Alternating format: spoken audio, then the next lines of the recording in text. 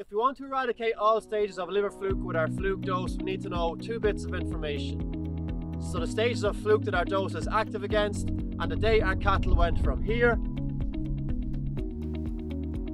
to here, the shed. Once we're in the shed, we know that our fluke has to be a minimum age, okay? So we can't pick up any more fluke once we're in the shed. So if we want to knock out all 3 stages of fluke, so early immature, immature, adults, after about 10 days, try Vex. Triclabendazole will do that for us, okay? After 6 weeks, we're only worried about 2 stages, immature and adult. We use an active ingredient then, like nitroxanil, like Plazantil, or if we have sheep and we're in the Republic of Ireland, we can use rifoxamide, so that's rid of fluke. So that'll knock out all adults, all immatures, and about 83% of 4-week-old fluke. Once we get older, so we're in about 10 weeks, we can use adult flucicides, Albex, albendazole, oxyclosanide, so ruminil, and then chlorcelon, which comes in a combination injection with ivermectin, so that'll be Animex Super, so they'll knock out the adult flukes.